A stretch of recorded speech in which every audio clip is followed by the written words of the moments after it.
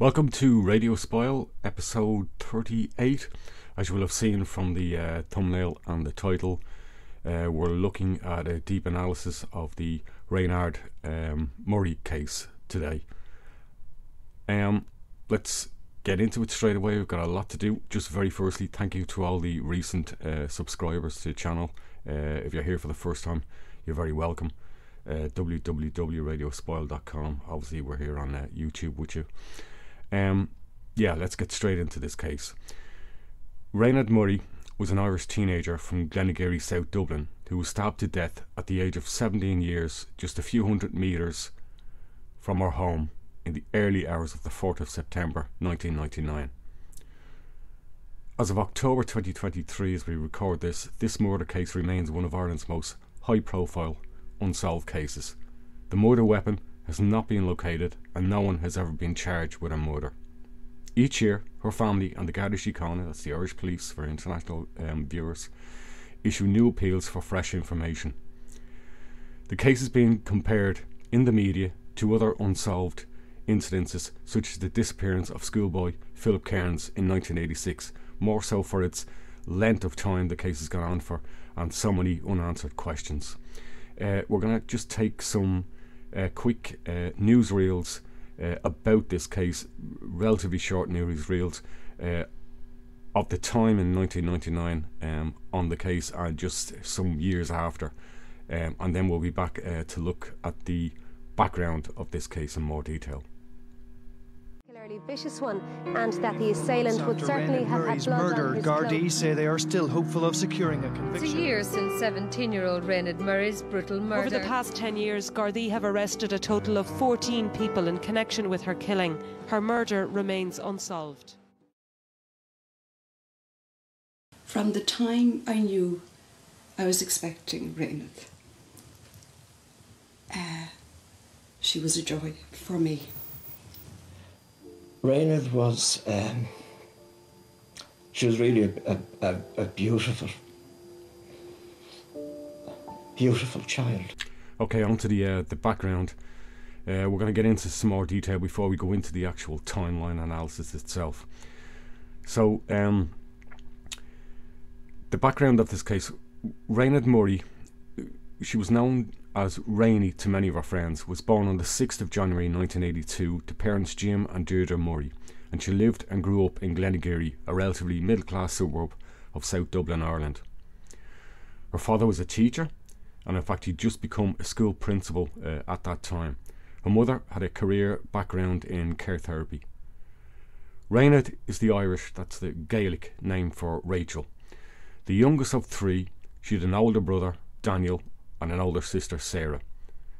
She attended St. Joseph of Cluny Secondary School in Killiney, where she achieved highly in her junior certificate before completing her leaving certificate examination in June 1999. During the summer of that year, she began working part-time, first of all in a sweet shop at the ferry port, and then in early August at a fashion boutique in Glenageary shopping centre, which was about 15 minutes from her home. She intended to resit her leaving certificate at the Institute of Education in Leaset Street, Dublin city centre, in the hope that she would qualify with enough college points to attend the arts faculty in University College Dublin, that's UCD, upon completion. Raonaid liked reading poetry, music. She played music. She loved artwork. Her favourite play being Under Milkwood by Dylan Thomas. She hoped to one day be a successful and professional writer. She wore a blue stud in her nose, was very social. She was known for dressing in bright colours and pursued a very active social life, as opposed to some of the darker clothes her friends wore in this very large friendship group she was part of in Glenageary. We're going to take a summary piece of this case. This is Barry Cummins, crime journalist, and he did this piece for an RTE programme.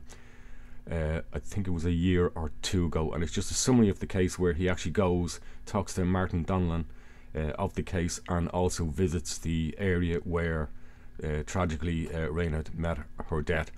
When we come back, we're going to go into the timeline, and as always, Kieran O'Connell from Irish Cold Cases and Ireland's Vanishing Triangle will be joining us to go through that timeline. So let's go to that Barry Cummins case summary piece. It's the largest murder investigation of its kind in the history of the state. 9,000 people interviewed, 3,000 witness statements taken, the subject of a massive cold case review. But still, the murder of 17-year-old Raonaid Murray, stabbed to death a 20-minute walk from Glenageary, remains unsolved. Hey, Orla. Hey, Rob. Hey, Gab. How are you? At Glenageary Garda Station this week, officers continue to examine this high-profile case. It's now over 15 years since Raonaid's death. Our investigation team here at Glenageary have engaged the assistance of the Serious Crime Review team, who've provided us with a number of lines of inquiry. And as part of our ongoing investigation into this murder, we are pursuing those lines of inquiry on a daily basis. Okay.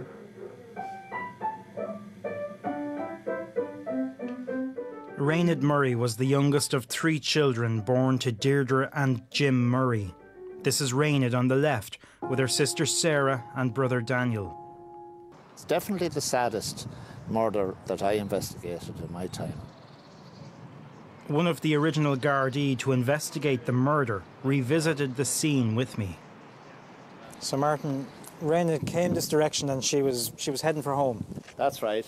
Now the initial contact between the attacker and Raonaid would appear to have taken place just right behind us there at the gable end of that house, because witnesses were able to tell us in the immediate aftermath that a lady's voice and a man's voice were heard, and the lady, we are assuming was Raonaid, said to the man to get away from her, or words to that effect. But just around that area there would appear to be where the attack on Raonaid took place. There was a trail of blood where Raonaid obviously was struggled all the way up to that opening. She was found lying on the footpath there by her sister and her 2 friends. Even after suffering these wounds, yes, she fought to get away, in a sense. She fought to get up there. Oh, she did indeed, and I'd say she didn't realise that she was so badly injured. So Raonaid is struggling on towards her house up here. Yeah. This is the way she has come in. Yes. And the killer quite possibly goes out that way. It would be the natural thing to do would be to go back that way from the direction she was walking, and sadly the knife was never found. Yeah. It's amazing that no proper intelligence feedback came after that attack on Raonaid, and there was no other attack similar to that around the area. So sadly we didn't get any good lead, but you know, we'd all hope and pray that someday the attacker will be found. These images of Raonaid, seen here on the right, were taken 3 hours before her death.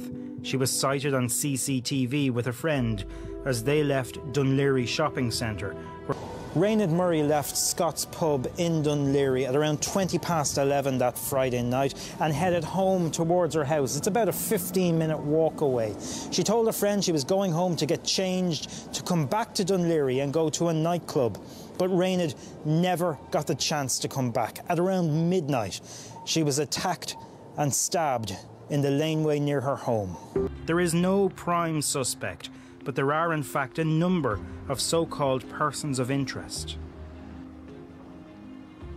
A recent review by the Garda Cold Case Unit led to more than 20 people being nominated as still being viable suspects. Over 1,000 recommendations are now being followed by Gardaí here at Glenageary Garda Station. Things like new interviews, re-interviews, fresh searches, forensic retesting. The investigation file here is massive. You cannot help but wonder if the identity of the killer is somewhere within all that paperwork. Raonaid Murray died within minutes of being stabbed. She suffered a fatal wound in her left armpit. She also suffered knife wounds to her chest, her abdomen, and her right arm. She had suffered multiple knife wounds, and she collapsed and died on the footpath. two critical aspects of this case which the investigation team need to resolve. The first one is, why was Raonaid Murray, a 17-year-old girl, killed in such a violent fashion, so close to the safety of her family home? And who carried out this killing? Somebody knows the answers to these questions. It's time for that person or persons to make a call. It's never too late. I'm asking that person to make that call now. Your silence is compounding the suffering of the Murray family. Please call us at Glenageary Garda Station on 01 666 5000 or call us on the Garda Confidential line on 1800 666 111.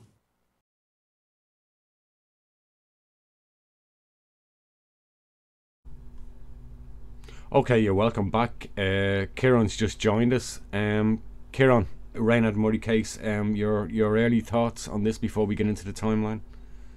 Yeah, how's it going, Mick? Thanks for having us back. I suppose it must be the most famous case we covered, I think. It's so well known. But it's strange that it hasn't been solved, because it wasn't a particularly organised crime, it seems. So, and then it's kind of hard to find a motive as to why someone would want to kill Raonaid without like kind of just speculating on it. I think it's one of those cases, the deeper you dig into it, the more you actually see, and I think we're going to see that, I think, from the timeline, that how much planned was it? I don't know. Was it a spur of the moment thing that just happened? Was it one or more people that were involved? How close does it go to Raonaid's Dunleary crew? Was it just someone who vaguely knew her, who had nothing to do with her sort of social circle? I don't know. There's still a lot of questions in this case, but I do agree with you. It is a case after what? This was 1999. It is a case where you do ask yourself, how hasn't this case reached some kind of resolution? But we'll see as we go through the timeline, and people can make up their own minds. But anyway, let's move to the timeline itself. Yeah, great. Okay, let's go. We're gonna start now on the timeline on Thursday, July the 29th, 1999. Now I'll explain a little bit why I'm starting here. A young man is seen dancing with Raonaid at the Paparazzi nightclub, and then hassling her later in an Abracadabra fast food restaurant. This man has never been identified, and there is no evidence that he was her murderer in September of that year. Later that same night, Raonaid showed up at a friend's apartment in an agitated state. She did not want to elaborate, but told a friend that someone had followed her. She was so agitated that she refused to leave her friend's apartment before a taxi arrived to take her home. Raonaid never spoke about the incident again. Now, I'm mentioning this account only because it has some kind of similarities with the possible events and eyewitness statements of September that year, and we'll go into that a little bit more in a while. Now we're going to move. It seems quite, sorry Mick, it seems quite a kind of significant event, like in a 17-year-old's life, something like that. Like, I would think so, and the fact that she wouldn't leave that friend's house unless she organised a taxi and went home. She definitely feared for her safety. Like, so definitely. she was rattled on her safety, and I think we're going to touch on this more. This is a case, I think there's definitely more going on under the surface than is necessarily brought out publicly, and we'll touch on those points as we go through this. We're going to move to Friday morning, September the 3rd, 1999. Now, Raonaid had made plans to visit the Institute of Education in Dublin City to formally register and resit her Leaving Cert exam. However, she slept in very late and realised that she would not have time to go to Dublin City before her work shift started after lunch. Staff report that she's in very good spirits on arrival to her part-time job at the Sally West boutique in the Dún Laoghaire shopping centre. She talks about her father's promotion to principal of a nearby secondary school, and that she intends buying him a pen for his birthday the following day after the staff are paid. At 4:40 p.m. we know that Raonaid takes her 1-hour shift break and walks over to a friend's house for a chat. Her friend walks her back to the shopping centre about 5:40 p.m. She rings during that day at work the Institute of Education and rearranges her visit and registration for the coming Monday. So she planned it for the Friday, she got up too late, couldn't make it to Dublin City, and rearranged it for the Monday. So she's back at work, and Raonaid is then presented with a key for the shop premises to mark how happy her employers are with her. She assures them that despite her studies, she intends to continue working for them part-time. Now we're going to move to 6 to 7 p.m. that evening. Raonaid's mother, Deirdre, calls into the Sally West boutique. Raonaid has told her about some clothing bargains they have on sale. She comes, they have a chat, she looks at things, she visits, she buys a few items. Raonaid, her shift, now remember, she started work, I think it was around the 12 p.m. to 1 p.m. mark, so she's done a full 8 or 9 hour shift at the Sally West boutique. Now around 9:01, 9:02 p.m. we have her on CCTV leaving the shopping centre, and she's with a work colleague.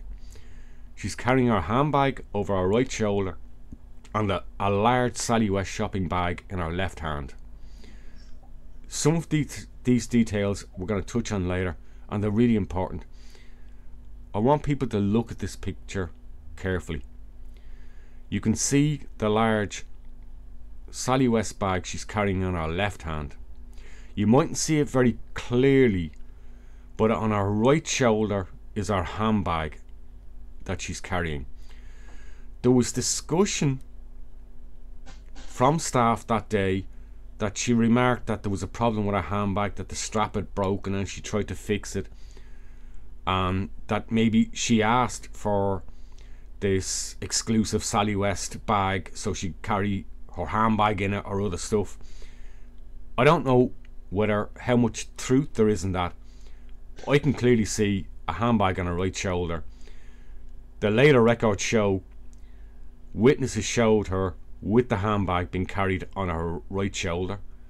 The crime scene shows a handbag there, so she was clearly carrying it. So whatever happened, she fixed it, or there's less weight in this talk about that she borrowed. Apparently the manager said, oh, one of her exclusive bags, oh well, you can have it, but you have to bring it back, which seems a bit of a strange thing considering she's an employee.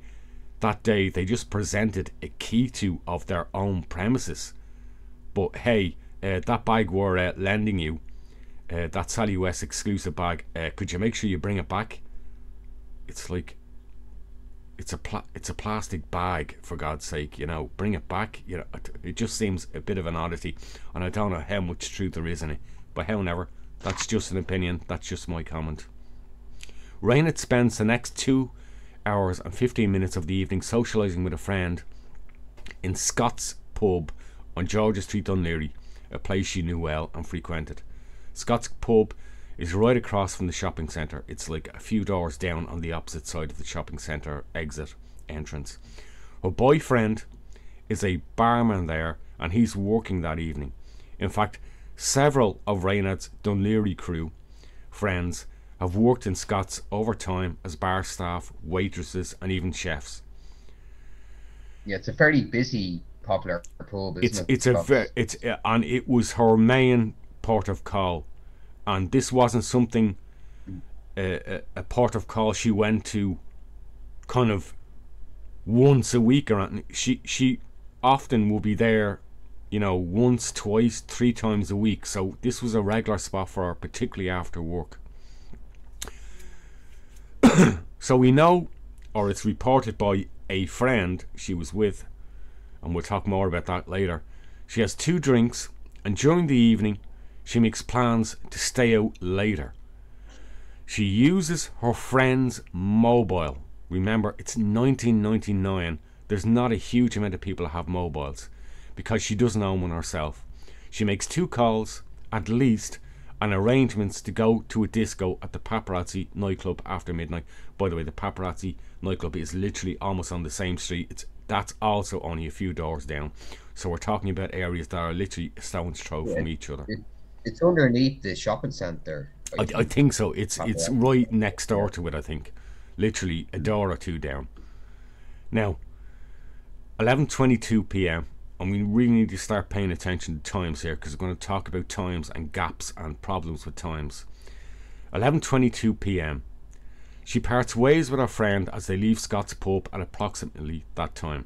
Raonaid has told her friend that she's walking home to change clothes and pick up some money before heading to the Paparazzi nightclub. As with all timelines, without CCTV, mobile, GPS, we only have eyewitnesses to rely on at this point. Subsequent to the night, after Gardaí appeals for public information, at least 2 eyewitnesses say they believe they may have seen a young woman matching Raonaid's description around the approximate 11:30 p.m. time, using a pay call phone on the street not far down from Scott's pub. Raonaid's home has been regularly reported as just a 15-minute walk away on Silchester Park in Glenageary. However, and I'm going to go into our map insert shortly, I actually think this is grossly underestimated by at least 5 minutes, if not more. There's several routes Raonaid could have taken that were available to her to get there. So let's go into that insert map video and take a look at all the actual routes she could have taken. This is an image of those routes. I'm going to explain more in the video just coming up now.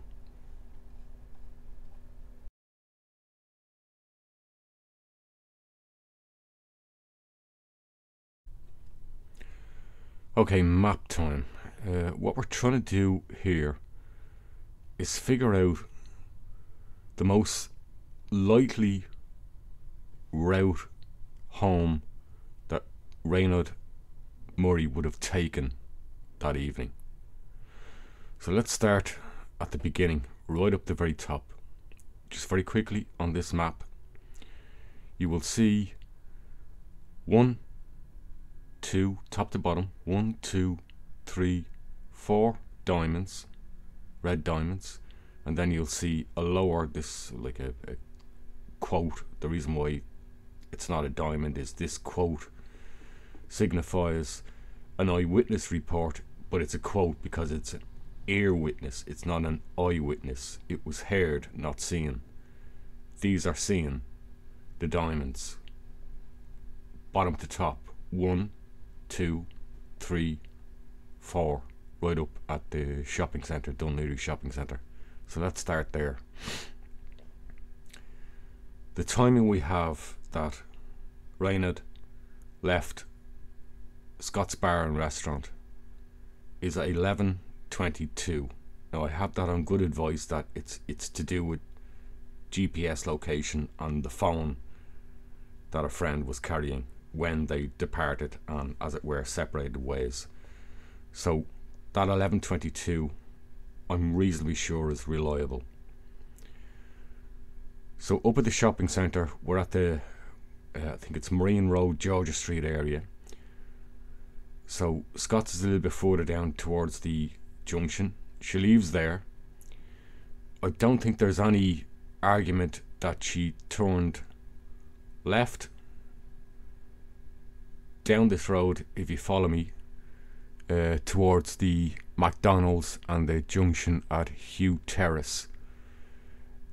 Now there's a choice, and this is where things start to we start to come up with multiple different routes. By the way, this road is the, I think it's the R119. She could have turned right onto Corrick Avenue, or she could have walked further on and turned right then into the Glenageary Road, down to the lower end of the Glenageary Road, where the junction is at this middle diamond, or this diamond here on the Corrick Avenue Road. Now these all, as I say, represent eyewitness reports, sometimes only one, sometimes more than one. In total, her journey is constantly reported by detectives in this case, and officially down on record, I think it's 15.6 minutes. That's complete nonsense. There's simply no way that Raonaid left Scott's Bar at 11:22 and envisaged a journey of just 15 minutes to get her all the way down here. Where this gold line right down at the bottom is? That's the walkway. That's where Raonaid met her end. It's the walkway between Silchester Road and Silchester Park. This is the infamous The Cut thoroughfare laneway. There's no way Raonaid walked that distance in 15 minutes, and that's putting everything aside from that she met somebody who started hassling her and delaying her on the journey, that she didn't walk out of Scott's pub, stopped, maybe used a payphone there, which I'm going to explore further in the timeline. I want to say a few things. This is the problem, and it's a frustration I have with detectives. It's like they must all come from the country, and every mile or every kilometre is the rural mile. You know, where somebody tells you, sure, it's just 5 minutes down the road, and it turns into a 2-mile walk. And I find that in an awful lot of detective cases, particularly Dublin-based detective cases. Sure, it was just a 15-minute walk, very quick walk for her. And she wanted to get home because she wanted to go to the disco. The paparazzi nightclub. That's not real world. Real world has to consider what a person's attire, what they were wearing, what their condition was, how tired they were, shoe wear, what sort of distractions they might have had, how many roads did they have to cross, traffic lights, the area they were in.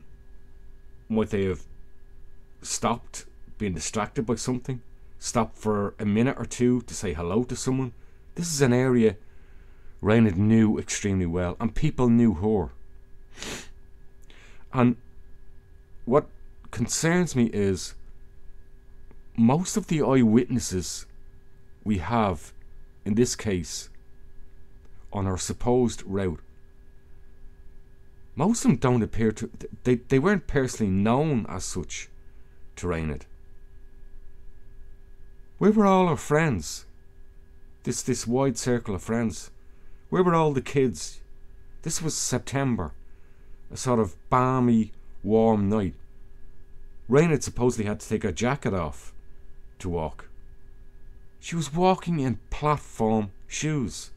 She was regularly known at work in the shopping centre, in the Sally West boutique, to actually take off her platforms because they were so heavy. Anybody who's worked in retail knows how hard it is, particularly young women who work in retail and they like to be fashionable, well dressed, and they're wearing heels or platform. Raonaid was known for taking off her shoes when she worked behind the counter, because obviously the customers couldn't see and it was easier on her feet. By God, you do 8 or 9 hours in a shop on your feet, maybe only half an hour or an hour's break, and you'll soon realise how tough that is on your feet when you're standing all day. That's the kind of thing that has to be considered. She was carrying a handbag, she was carrying the Sally West shopping bag, she was carrying her coat over her arm. It was a balmy, warm September evening. As much as she might have been in a rush as quickly as possible to get home, we don't know what occurred on that route. Now, I'm not saying that there isn't a window that's missing. There is. There still remains a window. But I don't accept that Raonaid's journey, whatever route she took, was only going to be a 15-minute. It was never going to be a 15-minute journey. I've had somebody back in, I think it was February, March, when I started looking more deeper at this case, who was a marathon runner, male, well fit, and very kindly offered to do this walk for me there and back and do a couple of the routes at a serious walking pace. They couldn't do this journey any quicker than, I think it was 18 and a half, nearly 19 minutes it took them to get to that walkthrough. So consider all I've said and ask yourself, are we really being serious here? This is a 1.4, 1.5 kilometre distance. There is simply no way that Raonaid was ever going to, and she had to, ultimately her journey was to go into the Silchester Park. There's absolutely no way that her journey, even up to the walkway, only was going to take 15 minutes. And I have no idea what detective, what Garda recorded that as being reasonable. They must have just went on Google and just tried to figure it out themselves, and obviously maths wasn't their strongest subject, because there's simply no way you could do that journey. Like I said, that doesn't get away from the fact that we still have a missing window. But I think more realistically, without interruption, without hassle, doing that journey, even at a reasonable pace, would have taken Raonaid in and around 22 minutes, and that's without absolute distraction. What routes could she have taken? Let's quickly look at them. She could have turned off onto Corrig Avenue. You're going to hear these names in the timeline, so it's best to fix them in your mind. She could have walked further on along the R119 and turned onto the Glenageary route up to the junction coming out of Corrig Road, or, as I say, down the Corrig Avenue, and then turned left into Corrig Road and cut across towards the Eden Road junction, and then travelled back down onto the Glenageary Road, getting back into the Silchester Road. Either way, whether she went right or left of the I think it's the Crashway Park, whether she went left or right of that, I don't think it makes a dramatic difference. I don't think you're really saving any time. That wider route that you see in dots, I think that's really more for if you were in a car and you're trying to get into the Silchester Road. That's probably more the route, the bypass route you would actually use to get in there, and then, you know, past the tennis club, and then you'd reach that laneway. But I think it's very clear that that's not the direction Raonaid came in from. She came in from the other side. She came in from the Corrig Road or Corrig Avenue side. Look, I'm not going to say any more of it. By the way, if you're wondering, okay, we know where tragically Raonaid's journey ended. She lived in the Silchester Park. If you look, that's right down the very bottom here that I'm indicating at the centre bottom of the map. It's about one and a half minutes away from where she was found. So she you know, as I say, quite literally had a few hundred more meters to walk to her home. Look, that's all I'm gonna say about that. I just wish Gardaí in these cases were a little bit more thorough about their timing. So if she left at 11:22 from Scots, without any, literally going direct, without any distraction or disturbance. She would have got to the walk-through laneway, the cut, at around, the absolute earliest I think was 11:43, 11:44, but that still leaves us a timing window that's vacant between then and around 12:03 to 12:07, when it's believed the attack occurred. Okay, let's get back to our timeline. You've seen the routes. We're on to 11:50 p.m. The family house landline of the Murray household rings. Jim Murray, her father, answers it but gets no response, and the caller hangs up. Jim assumes, first of all, that it's Raonaid trying to call home. However, phone records will later confirm it was one of the female friends Raonaid had arranged to meet at the nightclub that evening. It is unclear why the female friend hung up, and investigating Gardaí have not disclosed what this female friend related to them in her witness statements. There are also conflicting accounts of whether this friend did or didn't ultimately attend the nightclub date that night. That seems very simple information to provide, that doesn't it? One would think, but I think there's something that the Gardaí are holding back within that information, and that's why we haven't heard it. Because I'm going to talk about an awful lot of friends. I'm going to talk about the psychotic, weird girl, the other friends that she also met that night in Scots. I'm going to talk about other friends within our wider group, and we've got a problem as to who was where, which friend was where, which friend did she meet at Scots, who was the prime friend that she met that evening sitting at the window initially, who was the friends that she was arranging to meet at the paparazzi nightclub. And this is all very up in the air. There are friend characters in this story, so to speak, and we don't quite know who they are and where exactly they fit in this story. We're at 11:53 p.m. to 12:03 a.m.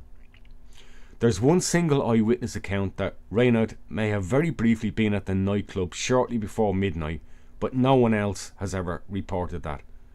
Another 3 eyewitnesses claim Raonaid was spotted walking along Corrig Avenue at 11:30 to 12:03 p.m, and they're not quite sure when exactly that was. One account walking with a sandy, fair-haired man. He would soon be described as the Oasis man. I don't know anybody in Oasis who has fair hair, but however, hassling her and Raonaid trying to remove herself from his company on the street. That was around 11:53 p.m. by a female motorist stopped at the traffic light junction. However, residents, in hearing this report, then later were sceptical, because they said, well, the traffic light system back in 1999 and the flow of cars at that time of the night didn't seem consistent with this eyewitness's report, and some of the traffic lights didn't even exist then. Another account of Raonaid alone carrying her brown coat over her arm, but this witness could not be sure of the exact time after 11:30 p.m. According to police statements, Raonaid was carrying a very distinctive 3/4 length black coat with gold lining displayed over her arm. A third witness in the same area claimed Raonaid was seen alone at the junction of Lower Glenageary Road and Corrig Road at 12:03 a.m. And you see, therein is the problem we have with eyewitness reports. Most often than not, we end up with considerable conflicts across varying accounts, and also timing and details. And this case is littered with them, often coming long after the initial case appeals. What we that's do... the vital thing. Yeah. Sorry, Mick, to interrupt. Yeah, that's the you're okay. vital thing. How long after they see this did the witness come forward? Like, that's really vital. Like, and the people don't know her, don't know Raonaid Murray either. That's all, so. and I think I point this out in the timeline. It's important when we talk about eyewitnesses. Eyewitnesses, if you don't know the person, eyewitnesses fall into 2 categories. An eyewitness who knows a person, Oh, I went to school with her. Oh, she's my friend. Oh yeah, I know Raonaid. Or an eyewitness who says, I saw a girl resembling the description you've put out publicly. That's a very different kind of eyewitness, and there's less certainty about that. So all we can say is that we know is that Raonaid Murray never got back home that night. She never actually got to Silchester Park where she lived. So at 12:07 to 12:10 a.m, and we're now into Friday into Saturday morning, the 4th of September 1999. A couple in a house overlooking a cut-through walkway next to a tennis club between Silchester Road and Raonaid's home in Silchester Park are still sitting out enjoying the warm night in their back garden. The adjacent tree and bush-lined walkway to the back of their house is known as the Cut by locals. They hear what they believe to be a couple arguing, a young man and woman, from the voices, a female voice expressing a cry of "leave me alone," "go away," or something similar. A "fuck off" was also shouted and quickly followed by a scream in a female voice. Raonaid was stabbed 4 times in the side, chest, shoulder and armpit with a 1.5-inch sharp knife while in the cut walkway beside the Silchester series of streets. She was less than 500 metres, I think it was slightly less, from her front door. Her murderer escaped and Raonaid staggered 50 metres at least before she collapsed beyond the walkway and died soon after from her injuries. Raonaid, we know from the autopsy, was not sexually assaulted, nor were her possessions stolen. 12:30 to 12:33 a.m, Saturday the 4th of September. In a devastating twist of coincidence, Raonaid's older sister Sarah and her 2 friends were just returning from a night out and had been dropped off in a taxi close to the walkway. Sarah discovered her own sister in a pool of blood. A much larger pool of blood would later be discovered farther back along the walkway, indicating the likely spot at least some of the fatal wounds were inflicted on Raonaid. Sarah ran back to her home to raise the alarm and call an ambulance. One of Sarah's friends, a nurse, tried to administer CPR but could not establish a pulse. 12:38 to 12:40 a.m. Emergency services and Gardaí arrive on scene. Neighbours, friends, onlookers begin to turn up at the scene, some of them knowing the Murray family well, and they recognise them. They know it's connected. The area is soon sealed off and a murder investigation begins. We're going to take a quick clip of a crime scene video. Just these pictures. These pictures are, this is the proverbial local, the Cut, that stretches from Silchester Road through to Silchester Park. I haven't measured the exact distance, but it's like a kind of a minute's walk through. It's not very long. Investigating Gardaí have continued to work with Raonaid's family. Her parents, Deirdre and Jim, seen here in 1999, appealed for information just weeks after their daughter's murder. Officers have pursued extensive lines of inquiry and over 4,500 witnesses have given statements. In their appeal today, Gardaí say that in reality there is no prime suspect, even though a large number of suspects have been identified over the past 22 years. They're reaching out to those who were Raonaid's age at the time, who may be parents themselves now, to reflect with the benefit of maturity and hindsight on any information that might potentially solve this case. At 1:30 a.m, this is approximate, in the same area, a taxi driver reports picking up a young man with blood on his trousers, or what seemed like blood stains on his trousers, in the early hours of that Saturday morning, and he's asked to take him to Granville Road at the top of Newtown Park Avenue, Blackrock.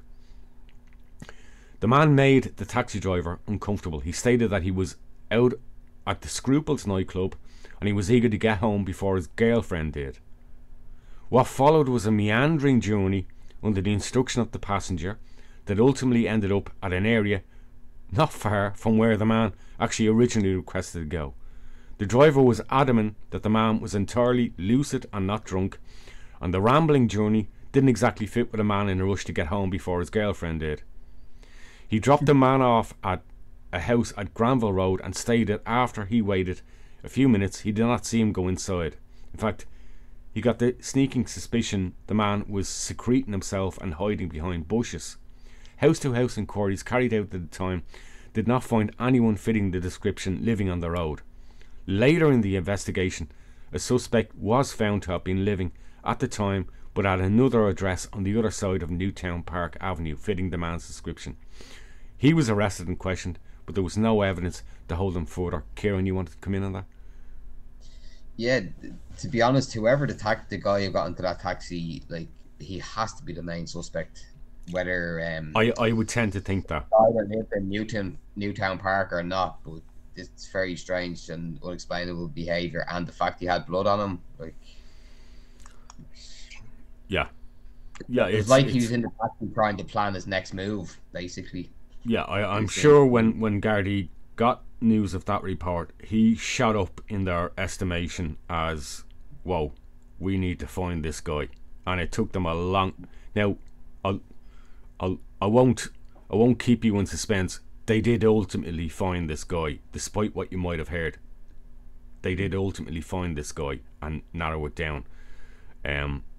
What they concluded is when we talk about it, is up to your own estimation and consideration. It's too unexplainable. Yeah, to be honest, I've racked my brains on this one for years trying to explain what else could that journey be about. It's not drugs or any other criminality or anything else like that. Like, if you're out committing another offence, say he's going to collect drugs or whatever it may be, you get to point A to point B as quickly as possible. You don't drive around neighbourhoods strong suspicion yourself. One of the points that our good friend and colleague Shane Phelan from Haunted Era made when he covered this case is, he thought, well, how planned was this, and what man out with a knife to stab a woman wears white or khaki or light coloured jeans, covers himself in blood, and then gets in a taxi? What kind of thing is going on in there in his head, you know, and to think he's going to get away with it? So it's a good point, but I don't know. It's up to other people listen to this to make their own minds up when we go through more of the details. But look, we're on to 10 a.m. Saturday morning, 4th of September. Scene is sealed off, things are starting to quieten down, and people are only beginning to find out the events of that previous night. At 10 a.m. on that Saturday, the friend Raonaid had spent her work break with the previous afternoon receives an odd and abrupt phone call from another of Raonaid's friends. She claims to have been with Raonaid the previous evening and that Raonaid has been killed. She ends the call immediately to the dismay of her friend. While neighbourhood gossip had been rife throughout the morning, Gardaí had publicly confirmed nothing beyond a fatal stabbing in the cut walkway the previous night. In the following weeks after Raonaid's murder, a woman living in Silchester Road came forward and said that around the time of the murder she saw a young man running along the road, but in the opposite direction to the cut through walkway. I think she said he was running towards what she thought was a bus stop, or towards a train station, or a dart run, or that's what she suspected. She stated that the man she saw was in his early 20s with neat short hair. He was wearing a short sleeve shirt. Gardaí have never managed to track or identify this man. We're going to move on to June 2000, right? So we're into the following year, the following summer. Raonaid's grave at Shanganagh Cemetery was vandalised with graffiti on her headstone, and a 3-foot wooden cross was pulled up out of the ground. This was not the first occasion this happened. In fact, there were at least one other subsequent occasion vandalism took place on her grave. I don't know, Kieran, what you think about that, but there's some deep shit going on there for someone. Whether it's the person that killed her or not doing that to the grave, but they obviously have a serious vendetta against her, like, to actually to go after someone after they're dead, like, you're just hurting her family. So is it someone that has a grudge against the family and not just her? Like, yeah, and look, I see this all the time with cases, particularly in rural areas. There's a devastating crime that happens. Somebody gets murdered, and the locals are going, "Oh, this is bad for the area," and they're thinking about themselves. They're thinking about their locale. This is bad for the area. It's giving us a bad name. This kind of thing doesn't happen here. This is a nice place, But who on earth, not connected or not responsible for that crime, would then go and take it out on a grave just because they're pissed off because it's brought bad publicity to the area? And I'm struggling to imagine that would be the motive for somebody doing that. It has to go deeper than that. This can't be just some random local who didn't. No, our kids or anything like that. There's no way. Like, the fact it's graffiti, it's personal, Yeah. Okay, let's move. Then I was just going to ask, when did you say that was? June 2000, was it? June 2000. So in other words, the following, about 6 months later, 9 months later. And would there be any more? Was there any more vandalism or anything to the grave after this? Yeah, about a year or two later, similar thing happened. We're going to move to just more general things that have developed over the years since this case occurred. More than 100 Gardaí were assigned to the case at its peak. It was one of the largest murder investigations in the history of the state.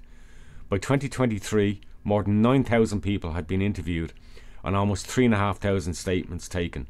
There were 12 arrests. I actually think it might be 14 now, without charge. The knife used to murder Raonaid has never been found from the wounds she received. It was narrowed down to a butcher or chef knife, more likely common in commercial kitchens than a normal household. Over 200 persons of interest were narrowed down to a list of 22 red flag suspects across more than 15 years. Across the expanse of the case, some POIs, persons of interest, and suspects have finally been located and identified. This includes Oasis Man and taxi passenger. While an offender, the former has been eliminated. The latter was revealed within the investigation to be known to some of Raonaid's friends. Ultimately, some of her friends refused or did not openly confirm that they knew the suspect at the time of Raonaid's murder. In the build-up to the first anniversary of Raonaid's murder in September 2000, there were fresh appeals for information by Gardaí and Detective Inspector Eamon O'Reilly, who appealed to listeners of national RTE radio programme Morning Ireland for assistance. Each year, Raonaid's family issue an appeal for more information. They've offered a reward of up to €190,000. These appeals for information have been renewed, particularly with authorities suspecting that any young people who may have witnessed the crime may now have reached the correct level of maturity to discuss what they saw or know somebody who was involved. On the 10th anniversary of Raonaid Murray's murder in 2009, Gardaí issued descriptions of a male and female who they wanted to interview on the matter. In 2004, there's an anonymous letter sent to the Murray family's home. It's the taxi passenger, and he inadvertently reveals himself to the investigation team when he sends that anonymous letter to the Murray family. He offers in the letter his sympathies and he proclaims his innocence. And it was this action that actually led Gardaí to the man. He did later provide a form of alibi, but this stretched to nothing more than someone using directory inquiries at his home on the landline phone on the night that Raonaid was murdered. Kieran, before we get into the autopsy details, anything more you want to add? Well, the guy with the alibi about the operator, I'd love to know how many people live at his house. Like, anybody could bring an operator. It's a meaningless alibi. It means absolutely nothing. It's on a landline. It's not as if you can pinpoint the location on the mobile phone. And I'm not going to go into any more in naming this person, other than this person had subsequent and previous records with the Gardaí of criminality that involved abuse and crimes not dissimilar to what happened. Not murder, but in and around that area of rising to that kind of stuff.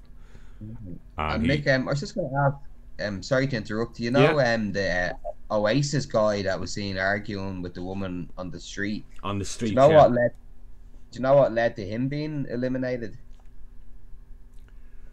I don't specifically know the details as to why he was eliminated, other than the Gardaí ultimately located him and were convinced enough with his alibi that he wasn't involved, or he wasn't actually the person that the witness believed they saw.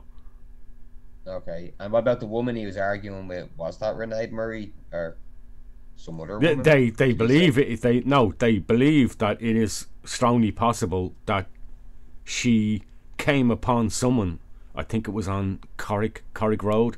They do still believe that she came upon, or somebody, she broke away from them, crossed the street, moved towards the walkway, but that person then continued to follow her. That's their line of thought. And he followed her into the walkway and then confronted her once again, and that's what was heard by the people overlooking the tennis courts onto the walkway. We're just going to take a brief warning here for certain people.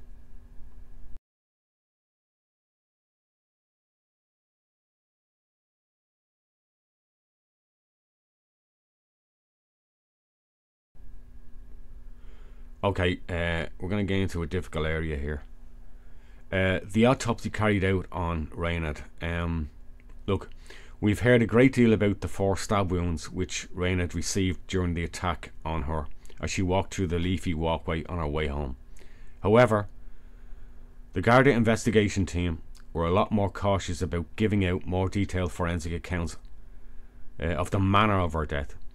Indeed, the Gardaí and State have consistently, since the very first year of this case, requested the Coroner's Court to defer the coroner case indefinitely due to their ongoing and active investigations.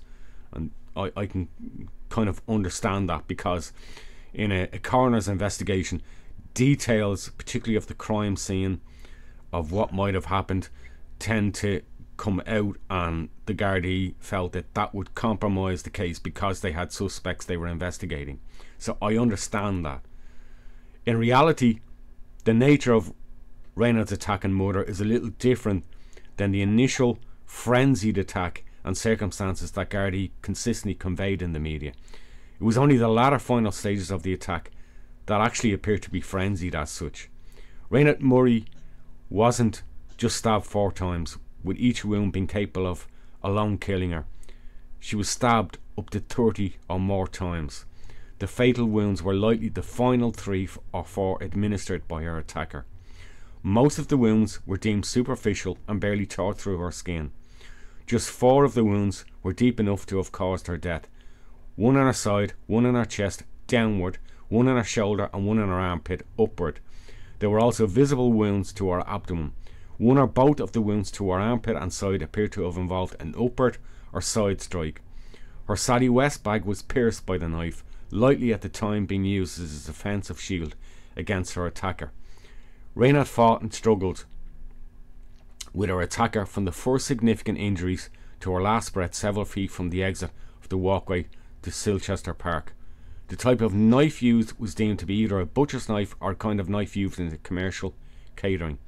It had a 1.5-inch double-edged blade approximately about 6 inches long. There were also defensive marks on Raonaid's left arm, indicating that she tried to fend off her attacker by raising it at some point during the attack. Because of the position of the attacker in relation to Raonaid and the amount of blood at the scene, the killer would have been covered in blood too. Now, I'm kind of going to dispute some of this, because this has mostly been reported by detectives commenting on their own case and thereafter. But my understanding of the autopsy report is that that fact was not actually stated in the autopsy report, that there was blood all over the killer. Rather, it was introduced later by investigating detectives to the media. See, it's always a presumed thing, Yeah. if someone gets stabbed, that there's blood everywhere. But that's more so if, like, they hit an artery and blood They hit there's blood spatter. I can imagine it on the hand and the arm, but to think that somebody is covered head to foot, unless they're literally wrestling somebody to the ground, stabbing them repeatedly, hitting aortas and veins, you know, you're not necessarily going to be covered in blood. No, there's no way. And even they said, like, if you go back to the taxi man story, the guy wasn't covered in blood. It was just a little bit of blood. On the top of his jeans or khaki shorts he was wearing. You know, and we should also remember what puzzled me about this in the supposed reports from Gardaí saying this, you know, that, oh, the suspect must have been covered in blood. First of all, hang on a second, Gardaí detectives. It's not the role of a medical pathologist to construct the events of a crime scene, nor present crime scenarios. The killer did this or did that, or was thinking this or did that. That's your fucking job. They're there only to detail the likely circumstances of injuries and death. So I don't believe that the pathologist carrying out that autopsy ever stated in his report that the killer was covered in blood. That's something the Gardaí detectives invented themselves. They assumed something they shouldn't have. No, and to be honest, that type of thing would be more decided by, I think they're called blood splatter analysis. Blood splatter experts, I don't know, I don't think they had them back in 99, but if you're to make such a conclusion, it would have to be through a person. Yeah, and again, it seemed more drama conclusion than reality for me. Yeah. Female DNA was found under Raonaid's fingernails, but working at a busy women's boutique all day brought Raonaid in close physical contact with many customers, so police had to bear that in mind, that the DNA could have been completely unrelated to the crime. Without being too graphic, the area where Raonaid was murdered is known as the Cut, shortcut, for years by young and old in the area. This wasn't a random attack, it was prepared and planned. Whoever perpetrated this murder either followed Raonaid from Scott's pub or had prior knowledge of exactly where she would be at that point. The symbolism and name of the leafy walkway lane to Raonaid's estate has never escaped the Garda Serious Crimes review team, the Cut. None of the initial 26 to 30 stab wounds were frenzied. The initial 26 stab wounds were frenzied. They were punishment-inflicted wounds, all intended to be superficial. Many of them damaged Raonaid's clothing, but did not penetrate her skin or cause significant injury. They were inflicted by someone Raonaid knew, born of hatred, jealousy, or rejection, or likely a combination of all. The autopsy is very clear in its findings.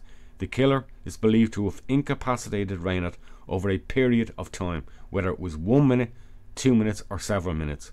Likely watched her crawl away and then returned to deliver subsequent more serious stab wounds, the left armpit, the chest, shoulder, and abdomen, and side. Some of these wounds were directed at her when she was in a crawling or prone position, upwards, downwards, where there was a struggle, others while she was standing and defending herself. I'm not sure where this evidence that the killer was covered in blood has emanated from. It seems to have come from the casual Gardaí commentators of the crime. There's no reason to believe that the killer must have been covered in blood, certainly at least some blood and hand splatter maybe. In short, the attack on Raonaid was not so much sudden and frenzied as sometimes described by Gardaí, but vindictive, punishing and gradual over more than a minute or two. The nature of Raonaid's killing could also not rule out the perpetrator being female. Raonaid Murray eventually died of massive blood hemorrhaging, that's loss of blood and consciousness. Kieran? Yeah, thanks, Mick. The 26 prior stab wounds before the ones that ultimately killed her it's absolutely baffling. It's I don't know about you. Can you think of anything kind of similar crime like that? I can't think of other crimes, and usually they're related to someone more often, who is lured. I've heard cases in the UK of someone who was preyed upon, lured to a home, and then over a lengthy period of time was locked in that home and literally punished with beatings or superficial stab wounds, tied up.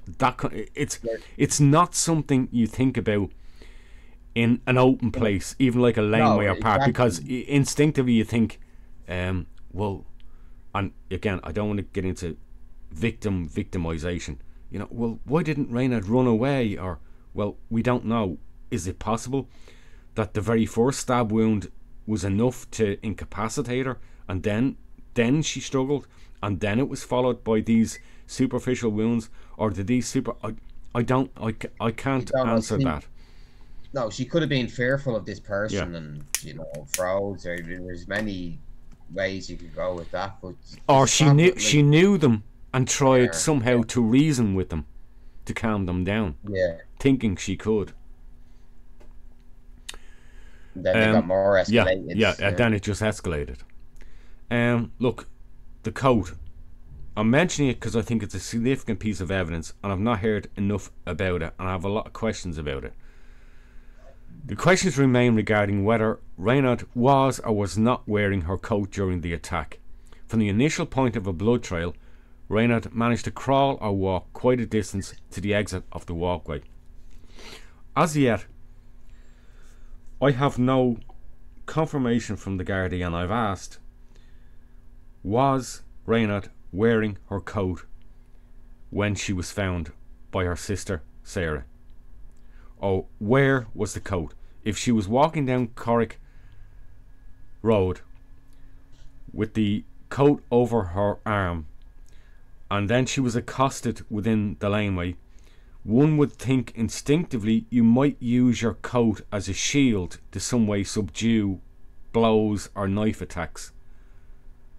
So where was the coat found? Was it on her? Was it not on her? The autopsy only confirms that she was fully clothed. There was no sexual attack. But I don't know whether that means she had her coat on. And I'm left wondering, hang on a second. It's a warm, balmy evening. You're carrying your coat. You're walking along. Why the hell, a few 100 metres from your house door, would you put your coat back on? Because you're intending changing your clothes. That doesn't make sense. And no. I've no confirmation as to whether she was wearing that coat and where that coat was found. Because one would think, if she was accosted and attacked, you're hardly going to be thinking, oh, I better hang on to me coat here. Where was that coat found? Was it found further away from her body, or was she wearing it? If she was wearing it, it starts to bring into question corroborating witness statements that said she was carrying her coat, because, well, hang on, she hardly put it back on then, did she? So I don't know, but it's a significant missing detail I would like to know more about in this case, and I can't provide any absolute answers to that question. There was a profile of the killer. A forensic profile of the killer suggested that it would be a man in his mid to late 20s, single, living either alone or with his mother. He would have been a loner, possibly with a drug problem, and may have been in psychiatric care at some point. He would also have had a history of antisocial behaviour and would be unlikely to have any intimate relationships. The profile indicated a likelihood he would kill again. Sorry then, Rick, the loner thing would, I don't know, I'd question that. Like, it seems like whoever this person is, they've gotten help. Same. Yeah. I would tend to think so, and I do think, because we're going to talk about suspects very shortly, and I do think that either directly or indirectly there is more than one person involved in this murder. We know there's been suspects in this case. The earliest suspect was a man in his mid-20s, 5'10" in height, with sandy coloured Oasis style hair like that of Noel Gallagher, who was wearing light coloured combat trousers and a beige top, seen arguing with her less than an hour before she was killed, and of course this comes from witness statements. We then have taxi passenger that we spoke about already. We have the barman. This suspect turned out to be Raonaid's then boyfriend at the time from Scott's pub, and he was actually proven by CCTV at work to be completely innocent despite considerable questioning over several days. In fact, that guy was put to the absolute fucking ringer by Gardaí until they finally figured out he had absolutely nothing to do with it, and he wasn't even there at the time. I'd say there's a few people put through the ringer, because what was there, like 14 arrests or something like that? 12 to 14 arrests that we know of, yeah. Now, some people there that got quite a shock. Yeah, and clearly the so-called Dun Laoghaire crew weren't happy with how they were treated. I can understand that, but I can also understand from the Gardaí's point of view, we're trying to solve a murder here, and you're not all entirely being totally honest with us. Now, there was also a cook who was arrested and questioned, but he was later released without charge. And he wouldn't be the only one, the only cook. And I bet cooks in Dun Laoghaire were all running for the bunkers during those first initial weeks. And there's plenty of restaurants in Dun Laoghaire as exactly. well. Yeah. Subsequent arrest suspects turned out to be chefs, current and former, and there was also a local butcher in the area, and he was deemed to be a suspect and also had a criminal record. Farah Swali Noor, a Kenyan immigrant who you might have heard from another case we haven't covered, was killed and dismembered in March 2005 by Linda and Charlotte Mulhall, the so-called sisters, the Scissor Sisters. He allegedly threatened their mother, Kathleen Mulhall, saying, "I'm gonna fucking kill you like I did Raonaid Murray." Although he was allegedly drunk at the time, Noor, who was questioned during the initial investigation, has since been ruled out. Gardaí believe he claimed responsibility to upset Mulhall at the time. Angry, violent, psychotic girl, or ex-girl as we might refer to her in the Dun Laoghaire crew, who left the country a year after for the United States. Her DNA did not actually match the female DNA sample found under Raonaid's fingernails. But again, I don't know how relevant that would be to either include or exclude her.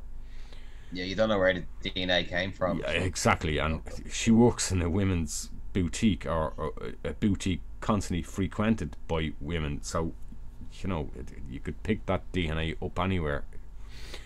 A unit, this is the cold case investigation that later took place, a unit of experienced Gardaí called the Garda Serious Crimes Review Team, the GSC, or under Detective Superintendent Christy Mangan, began a review of the case in July 2008. I think it concluded in 2009. They identified a number of mistakes and oversights in the original investigation. It recommended renewed researches for the murder weapon and found areas of failings. Well, it's like 2008. Hey lads, go out and see if you can find that murder weapon again. You know, for fuck's sake, you know, you're hardly going to find it now, 9 years after. It determined that potential witnesses who came forward with information at the time were not followed up correctly. There was also tension between Garda units during the original investigation, which meant that communication was not as effective as it could have been, and that there were irregularities in a statement by one witness, including an allegation of forgery, which was referred to the Garda Síochána Ombudsman Commission. I'm not sure which particular suspect or witness that they interviewed that related to. I have a suspicion it might have been the boyfriend. Yeah, from the reports it just says key witness forged the statement. Yeah, and that in a murder inquiry, like that's a very serious offence by the Guardian, and I don't know whatever came of that, and that sounds like more. Here's what we think you did. This is what happened, isn't it? We've listed it out in your words. There's the pen. Fucking sign it. That sounds like what happened there. Yeah. The review team suggested new theories. It was not the work of a random killer. That Raonaid knew her killer, as there was no record of a similar attack happening before or after this particular crime anywhere in the Dublin region. The nature of the attack would suggest that whoever killed the victim held some sort of personal grudge. Raonaid may have been killed by a female. The woman may have been known to Raonaid, and she could have been killed after a personal disagreement caused the schoolgirl to break off contact with her. They identified a woman in her 30s, hello, Girl X, who had a reputation for violence against women, the Dún Laoghaire crew. She left the country a year after the murder and still lives abroad. Although I do and am aware through Gardaí she has returned a number of times. On August the 28th, 2009, a website was launched by Jim and Deirdre Murray, her parents, as a tribute to Raonaid and to generate awareness of the case. It received 50,000 hits in the first 2 days. However, the website was taken down due to the posting of a large proportion of abusive messages, necessitating a further Garda investigation into the matter. And that kind of shit really consumes Gardaí's time, where they're dealing with a side issue connected with the case, and it's consuming time and resources to investigate the actual case itself. Kieran, we're back to what we talked about with the graveside and the vandalism there again. It's unbelievable. Yeah, they're my thoughts exactly. And if someone's sabotaging it, like they should, like people messing around online or deferring the investigation, it should carry much more serious punishments to deter people doing this, because like it's just such immoral, absurd behavior. There's like as when Erica, who proofs most of what you're seeing here, my timeline's just to correct, typos and problems I might have created of my own sort within them. And she even said when she read it, but did I misread this? Is there not €190,000 reward? Even somebody so adherent to not discussing details that they might know more of about this, would they not at this point just come forward and say, look, I'm not connected with that guy or that woman anymore, but look, this is what I know that I didn't tell you at the time and I should have. Is there not enough incentive for people in their own right minds and morality to come forward now and say, look, let's put this to bed, this is what happened, this is what I know?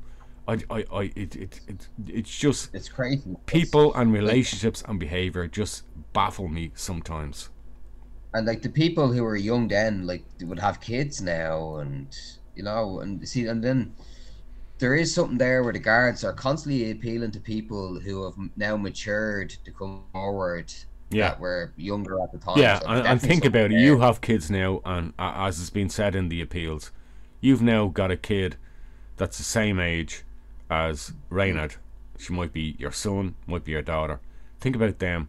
Think about them going through what Deirdre and Jim Murray went through. Would you want to go through that as a family? For fuck's sake, come forward and give the information that you have. An horrific crime, such a horrendous crime, Yeah. It's dreadful. 20 years since the death of our daughter. Raonaid was brutally murdered as she was making her way home on the night of the 3rd of September 1999. With her dying breath, she struggled to finish that journey, but died within a short distance from home. Our beautiful child died on the pavement with no loving, caring person there to help or comfort her. Recently, we were looking through some of Raonaid's things and glimpsed again the young woman our child was becoming. There was still that beautiful, fresh innocence of youth on the threshold of adulthood, with all the excitement, wonder and possibility that brings with it. For a brief moment she was ours again, without this horrific shadow hanging over her. Raonaid's killer is free. That freedom mocks what should have been Raonaid's life, and mocks the horror of her death. To her killer we say, come out from the shadows and own up to what you have done. Do the right thing and confess your crime. To this day there is no prime suspect. It's 20 years since Raonaid was murdered, but to us her awful death is still vivid in our minds, and we feel the pain of her loss every day. We feel that the memory of that time will still be vivid for others as well. The Gardaí have assured us of their continuing commitment to bring Raonaid's killer to justice, but they need your help.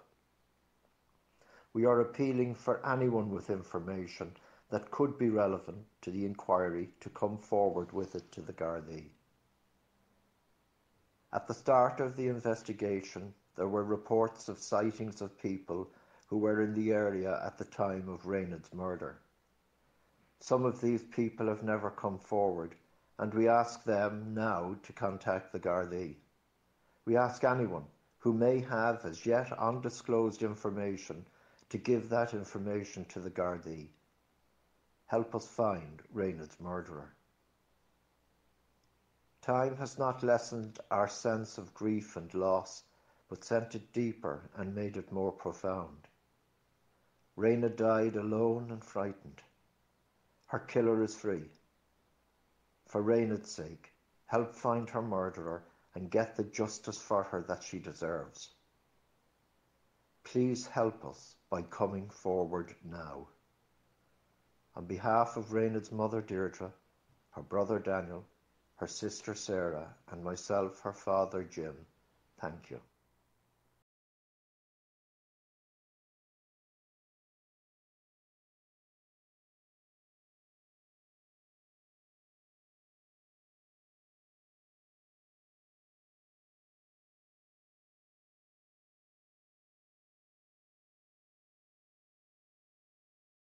Let's move on to our final analysis and case conclusions, although I don't think there's any necessary conclusions we can absolutely come to, but however, we're going to try our best.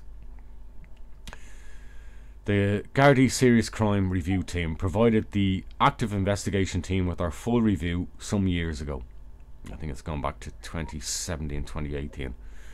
There's a bit of a web of both suspicion and silence among the people with more information. We've just touched on that. Sadly, they're not cooperating fully. The crew seem to have spent more years subsequently pointing fingers at each other rather than breaking their silence and fully cooperating.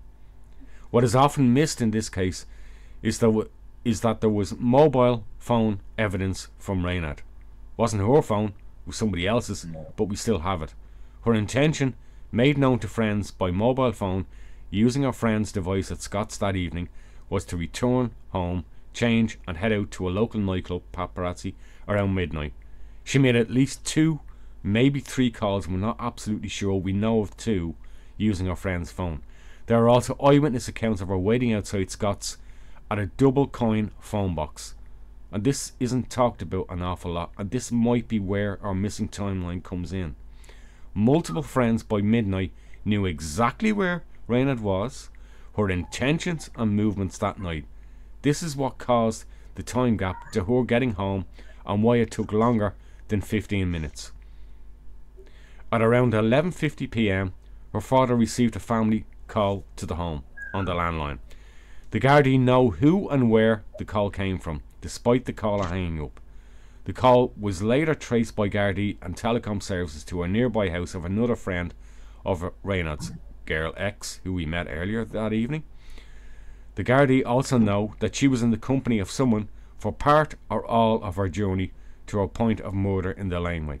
Physical and audible witnesses. In essence, from the moment Raonaid left her job in the shopping centre shortly after 9 p.m, she was being tracked and monitored by persons unnamed within her friendship crew.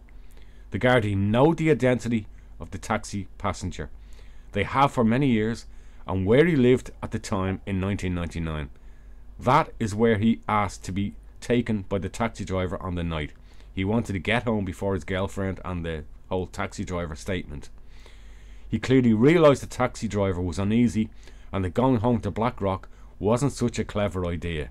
So he directed the driver on a long roundabout journey, stalling for time, but it ended up not far from his original point of departure on the Granville Road he thought was the correct one. His girlfriend X from the crew. When the Gardaí eventually identified the man in the taxi, they knew he was known to Girl X at the time. Girl X revealed her knowledge of Raonaid's death to another of Raonaid's friends on a phone call earlier the following day. hours before the media released details. She had a boyfriend, and both were known to have disputes about their relationships and friendships with Raonaid.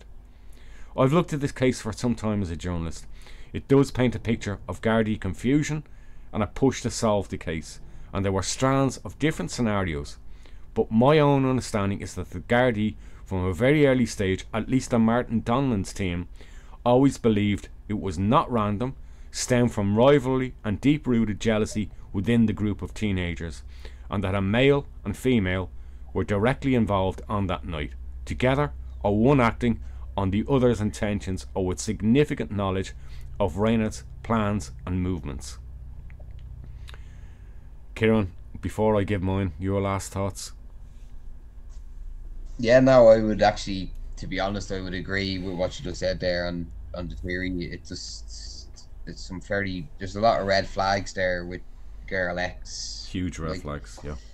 One being, to me, is that the fact she's 31 years of age. 31. And she's friends with a 17-year-old. We should say, we mean 1999, back then. Yeah. Yeah, she was then age 31, yeah. And she was friends with a 17-year-old then. Yeah. That's strange.